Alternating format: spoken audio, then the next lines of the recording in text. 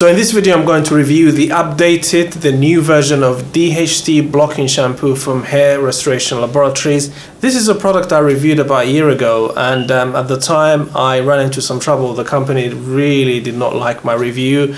They thought I was defaming their business and so on and so on. They sent me some threatening emails. So I thought I'd review the updated version, see what changes they made, see how things are. Keep watching. So as I said, I reviewed this shampoo before about a year ago. I'll leave the link in the description below for the video. I really recommend watching that video first. And my issue with this shampoo at the time was, number one, the main issue was that they were claiming it was DHT blocking. I genuinely did not feel at the time that the ingredients in there warranted the label DHT blocking. This was an honest review, but unfortunately the company kind of got in touch with me. Initially started quite friendly, kind of debating the points, and I advised them on how they should label their product, how they should market it, and then it quickly developed after a couple of weeks into kind of threatening emails. They said they were discussing it with their counsel and that I should cease and desist and all that stuff. Obviously I didn't really pay any attention to that because it was an honest review, it was my opinion, and if they have a different opinion, that's fine. Then in the last couple of weeks it came to my attention that the company relaunched this DHT blocking shampoo, and some people told me or asked me to review it, so here I am. So the biggest change you can see, they got rid of the words DHT blocking from the label. So in the old bottle, it said on the front of the packaging, DHT blocking.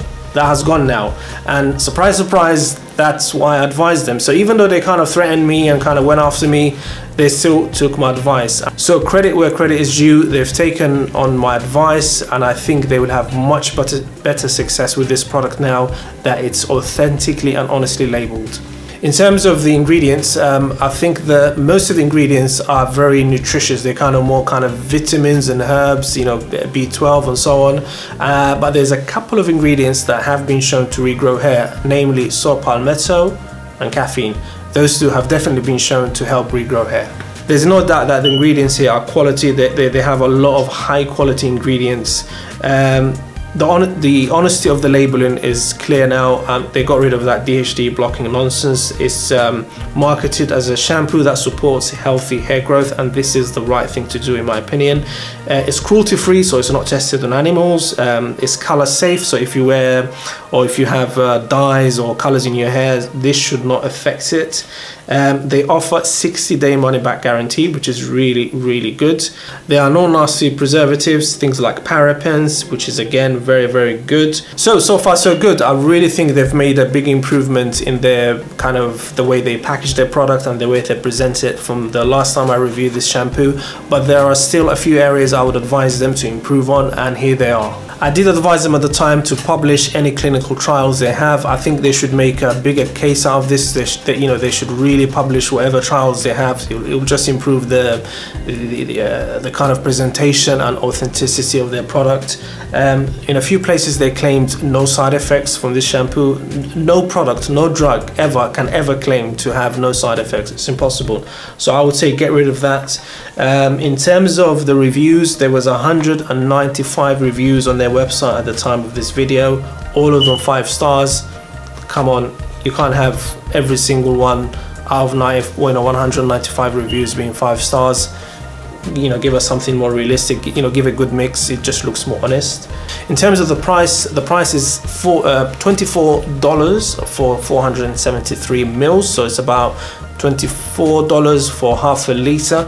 I'll be honest, the price is at the top end of the shampoo range. It's quite expensive, but you know what, they are fully justified because they are offering lots and lots of ingredients. They really packed this shampoo with lots of really high quality ingredients. So I think they're justified. I have to be fair, they're justified in charging this price. But if they could lower it a little bit, I think they will get even more customers and more, bigger audience for their shampoo. And they have different ranges. They have a regular range, a professional range, a max range. Obviously the bigger professional and max range are for people with who want kind of intensive hair loss solutions. To be honest, I wouldn't try that straight away. I would try the regular one first. I think there's a $10 difference between the regular and the professional for the same size, so I would try the regular. If you get some improvements but nothing top class, then maybe you can try the professional, but you want to try the regular one first to see if you get any improvement first. So in conclusion, I think this shampoo, the improvements they made from the last time I reviewed this are really good. The main one being they got rid of the DHT blocking phrase. There's still a few things they need to tidy up on, but they've done a good job repackaging and remarketing this. I know they didn't like my last review, but I hope they like this one, and just like the last one was honest, this one is also honest. So I do give credit where credit is due, and I do point out when people go wrong or when companies go wrong. Anyway, that's the end of the video. Have you used this shampoo? Are you thinking of using it? Leave your comments in the description below. And just to say, I also have a hair loss website. I'll leave the link in the description below. So if you have problems with hair loss or you're thinking about hair transplants, that's the website for you. Take care. See you soon.